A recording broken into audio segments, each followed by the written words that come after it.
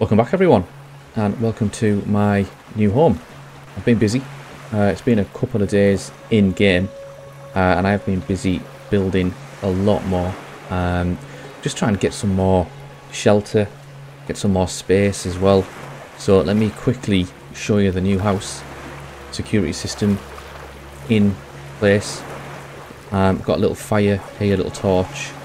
I've put a new box in here just to start storing some of my more kind of valuable items, precious items such as the gold shards there. I've got a meat smoker which I haven't yet used, but I will shortly if I can. Little barrel there obviously for warmth, and the bed which really annoyingly hasn't snapped into place. It's just at an angle, and oh god, I could not get it to go straight, and it was just doing my head in. We've got a little bottle rack here, which is really cool. It's all the bottled notes go in there. And if I take you up to the rooftop terrace, I've only currently got a chair which is possessed because it's floating. But we can just sit here and just look over the ocean. The hell that we find ourselves in, but it is paradise at times. We can do a full 360. We've got the exorcism neck clearly by the looks of it. Anyway, I am starting to encounter a couple of little bugs and glitches. The plane that you can see over there, let me just stand up, keeps moving place. It was literally on the beach at one point. It was kind of about there where the cursor is. It's been about there at one point, it's been there, and now it's way out over there. So I don't know why that keeps happening. We've got an extra couple of bird snares here too, and we've got a furnace down there for when I want to start smelting some metal down. A couple of other bugs, like I say, just minor performance things. Obviously this is floating. We've had some glitches with placements of things and things just flying off. Enemies, once they're dead, have been... Well, there was one Komodo dragon where it was like literally just spinning round and round and round like endlessly. Its neck was just spinning continuously. It was totally bizarre. Deforestation here on a massive scale as well, unfortunately, to build that. I kind of didn't want to go too far with the house. I didn't want it to be enormous because I think, you know, from an immersion perspective, if you're in a survival situation, can you really build a 5-star hotel by yourself? Probably not. But what we are going to look to do is, with the crossbow, which we've now got tooled up, I'm going to go around, get the boat, and we are going to sail to, I think it was roughly about here. I actually saw it when we were up in the house there, and we're going to dive down to the little submarine that we found. Remember episode 1 or 2 where we were looking down onto the submarine? We're going to go down there. We're going to use the crossbow to take out any sharks. I'm going to use the axe to break our way through, or maybe actually I might make a granite axe so I've got a little bit more. Got a granite spear, which I've just realised you can throw. Look at this. Oh, you can throw. I did not know that. That's pretty cool. So I can throw that into a shark if I need to. So guys, let me go fetch the super yacht, and I will be, oh there it is, back with you above the sub. And also we're going to go and check that out at some point later on too. So I'll be right back with you. Right, here we are guys. There she is. But also there Jaws is too. I'm hoping there's only one here. Yeah, it just looks to be just the one. So I'm wondering, let's go for it, you know. Do I jump in or do I try and shoot it? See if I can maybe I'll attract it over. What the hell? Crouching for some reason. Right, let's get in the water. See if I can maybe attract it over. And fire off a couple of shots at it. Here we go. Let's go for it, man. Come on. We've got the crossbow. Oh, I've sunk into the water. Right, come on, shark. Was that a hit? Oh, Christ. Ooh! That was definitely a hit. Straight in its face. I'm worried I may have lost 2 bows here. Right, we're going to have to get up here quickly, aren't we? Swim, swim, swim, swim, swim. Right, where's it gone? How are we doing for arrows? I may have missed. Oh, I'm doing alright. I'm worried I've missed a couple of shots there. Right, where's the shark? Get back under there.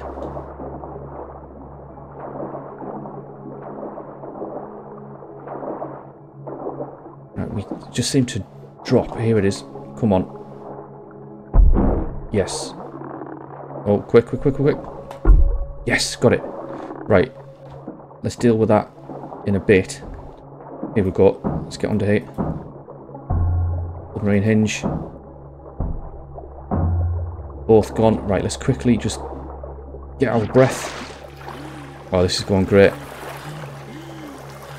Catch our breath. We'll get that shark shortly. We'll get the arrows back from it. I keep crouching here. I'm not too sure why. I really want that cardboard box too. Right. No other sharks. Let's just get straight in there. Oh, it's right under the body of the shark. Oh, come on. Why won't it go up? A little bit tricky. Oh, look at this. Granite pickaxe. Can't get that, can I? Right. Painkillers.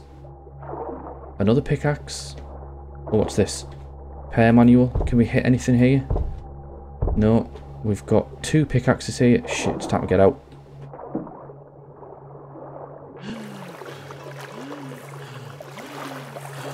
Right, tell you what, let's, maybe I can drop the spear briefly. Please don't go in the ocean. Let's quickly get back down there. Let's get one of those pickaxes too. The big thing there is we've got what says to be a repair manual. Can we break through these? No. Okay, I think this is literally it then, isn't it? Right, we're done. Let's get out of here. Get back to the surface. Oh, hang on a minute. There we go. Right, take the shark. Oh, Christ, we're back underwater again. Whoa, why is this happening? Fish fillet. Fish fillet. One's bouncing around. Plenty of fish here. What's that? Shark fin? Oh, yeah. Tell you what I do want. Get back on the raft quickly. Ah, no. What I really wanted was shark tooth, if I could have got a tooth. If I get back in there. I don't know where the rest of it's gone. It's just completely vanished.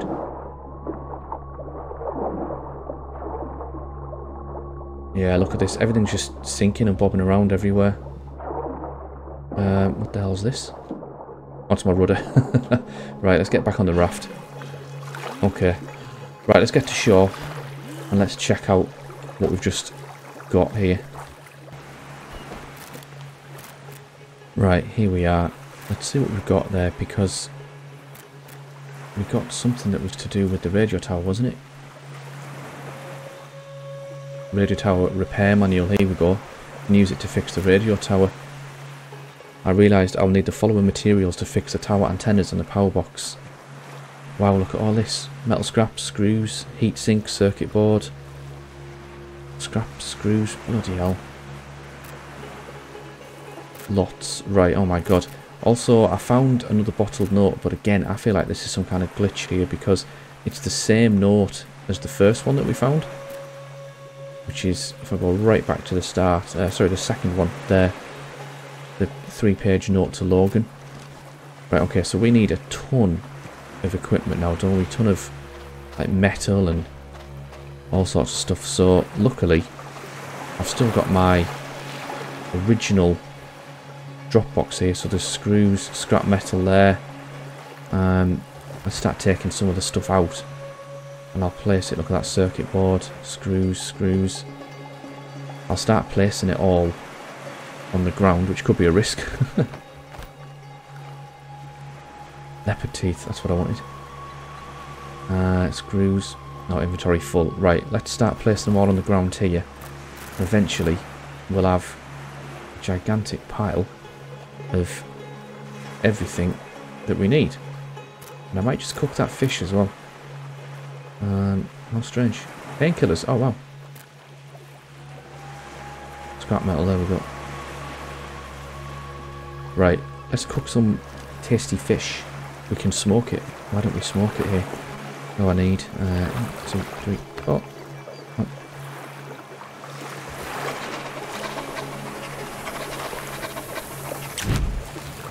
Wow, 79 hours. Oh my god.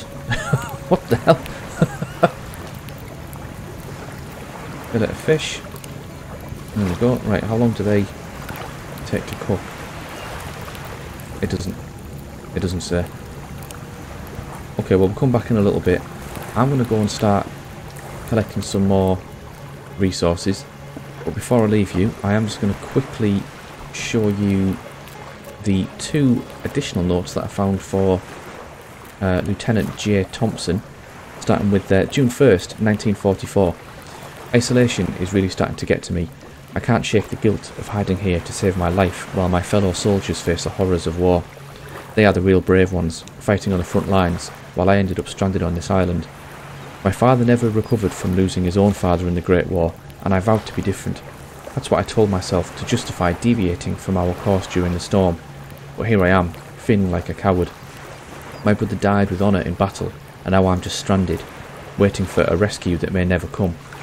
The more I think about it, the more I realise that dying in battle might have been the more honourable path. This pathetic existence, scavenging for food and battling my own mind, feels like a poor substitute for the bravery and sacrifice my comrades are showing. It feels like fate, or someone, is punishing me for abandoning my duty. War tears families apart, and I wanted to spare mine that pain. But now I fear they may never see me again. And they're not sure what that is. Something of surviving when so many brave souls fight on haunts me every day.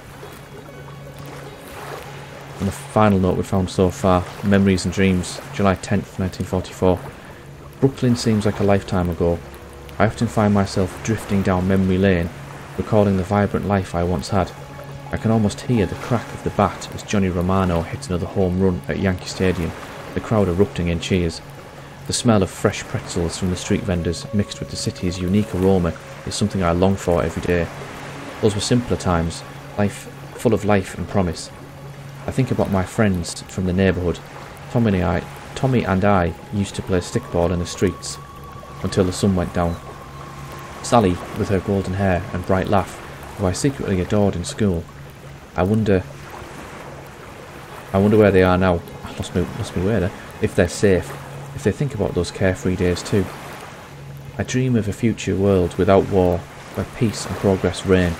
Maybe someday we'll have flying cars or colonies on the moon. It's a wild thought, but it gives me hope. I picture myself in that future, walking with Mary and our daughter Elizabeth, marvelling at the wonders of a peaceful world. These dreams keep me sane, give me something to hold on to. Every night there is a battle against loneliness. The isolation gnaws at me, slowly chipping away at my spirit. Sometimes I hear whispers in the dark, the wind rustling through the trees, or maybe it's just my mind playing tricks on me.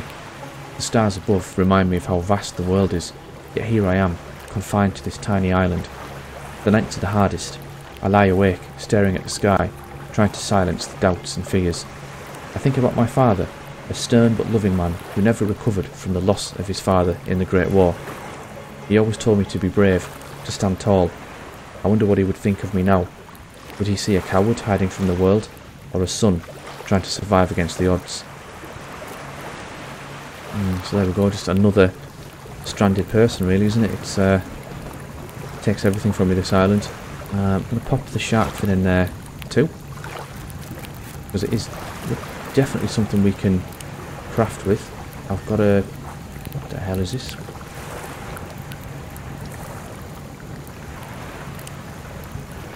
Talking about little glitches and stuff, you know. Let's eat that bird meat there. I didn't realise I had more fish to put on the smoker. Let's bang these on. Put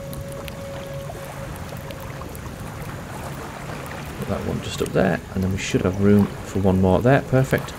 I can't believe that's got 80 hours on it. So this will take a long time to cook, but it's going to taste probably amazing, and it will last a long time too, which is great.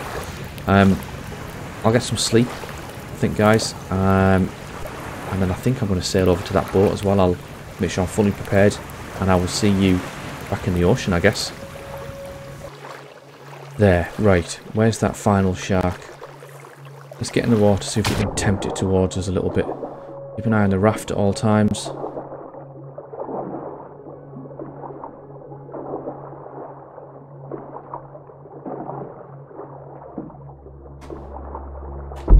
Right, 1. Shit, come on, come on, come on, come on, come on. 2, get out of there. On the raft. Where is it? Directly below me here. Let's try and flip the boat. Where's it gone, man?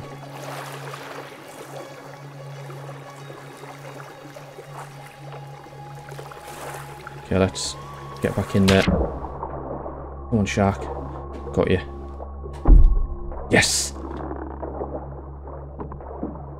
Get our arrows quickly. 1, 2, 3. Hang on a minute. Another one! Get back on the raft. This is the 4th shark now. Bandage up.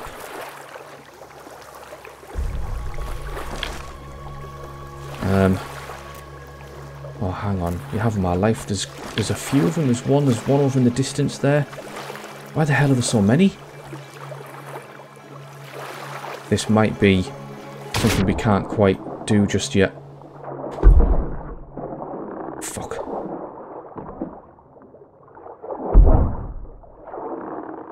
Let's hope and pray that other one. Oh, reload, reload. Come on. Get it. Get out of the water. Oof, okay. Let's just jump over. Get our arrows off it yet again.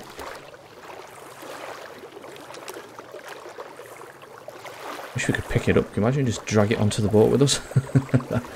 Right, can we... oh, we might be able to actually. Yeah, we can just take it from... Oops. Get it from here. Shark fin. Fish. What I really want are the teeth. Quickly get over there and get the teeth. Tooth. Any more sharks? Oops. Okay, right. I don't want to tempt fate. I think we might just be clear here. Let's just take a bandage. Make sure we're fully... as much health as we can. I'm going to just pop that there. And the fish there too. Let's make a few more arrows. If you can't tell, this is not the first time that I've been here. I've been killed by these sharks more times than I care to admit. Look at that, my fish is just bobbing right off the boat. Right, let's... my crossbow is starting to run out a little bit. Right, it's now or never. Let's just get down there. See what we find. Come on. Oh, that was a real bad start. We want to head down to the hatch just here. Take it out. Oh, God, you're joking me. Come on, man. Shit, there's another... I can't even see what I'm being attacked by here.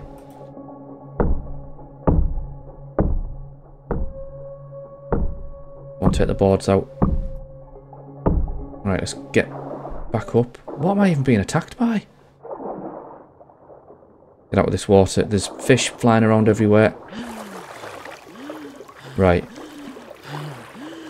Something is going wrong here, because I do not know what I'm being hit by. Take another bandage.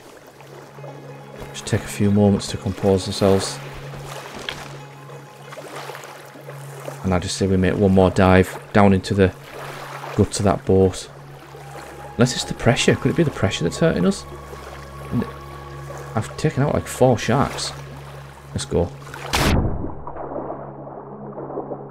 Get down there. See, look, something's hitting me again there. There is another shark. They're just coming out of nowhere. That's nothing. These strange currents. What's this? Caffeine pills? Oh, what? What? I'm stuck. This is not working out, guys. Soda, pop. Right, get out the water. Where's my raft? Shit, come on, come on, come on, come on, come on.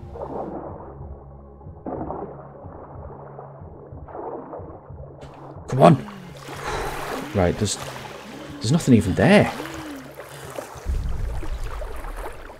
Oh, I actually feel that was a bit of a waste. After all that. There it is. Bastard. So the sharks clipped through the boat. Believe it or not. God, honestly, man. Tell you what, let's just see if we can get anything from this shark here. Some more fish. We're going to have so much fish, we're not going to know what to do with it. Please tell me I've got teeth, though, in my inventory. Shark tooth. Yeah, because I can make the... I think I can make a special axe with that. Let's just sail forward ever so slightly. There we go. Oh, give me them teeth. Tooth. Oh, it's just out of range. Oh, no. I don't believe it. Get closer. There. Oh, no. Come on. Bloody shark there as well. Give me that last tooth, please. Got it. Right. Do you know what? Let's get out of here. This has been a bit of a dud, I think. It's been very costly. Can I get that? It's too far out of range. There's pieces of shark littering the ocean here, but we have got really nothing to actually show for it, which is not good at all. I think we head back to home base. Not the shop, obviously. If you're English, you know what that is. We head back home, lick our wounds, and I think I'm going to have to get on the grind. And I'll see you back in probably quite some time when I've eventually got this tower fixed. See you then, guys. Right, guys, here we are, back again after an insane amount of time grinding, going back and forth from island to island. We've repaired this antenna here, whoops, and we're climbing right up to the very top. We've got this one repaired. All that's left outstanding here is to drop 2 microprocessors into this one. 1, 2, and there we go. The radio tower has been repaired. So, the tower has been activated. There we go. Did we do anything with this? I guess not. Right, let's just check our journal now and then. Oh, done it again. Wrong one. Every time. The radio tower, 100%. Right. We've got that one. We've done all of that. Right, here we go. With the tower parts repaired, I only need to activate the tower with the key, which we've done. And that's it. Just a duplicate note. Are you joking me? Okay. Let's, I guess, turn on our GPS. Oh, look. Oh, no. Oh, no. Right, okay. I think that is pointing down to my storage box down there where I think all the GPS tags are. Shit. Let's go down and just double check that. I'm pretty sure. I'm pretty sure that's the case. Let's just get down there. This is treacherous, this as well. Oh my god. Right, here we go. We're closing in on what I believe is GPS tags in my house. Yes. Oh, you're joking me, man. There they are. So if I pick these up and just get them in my inventory. GPS tags, right. Oh, I think there was one more, was there? Maybe not. Okay, let's turn it on now. Nothing. Absolutely nothing. Oh, can you believe it? After all that. So there's the tower. It's highlighted in the yellow tower shape, obviously.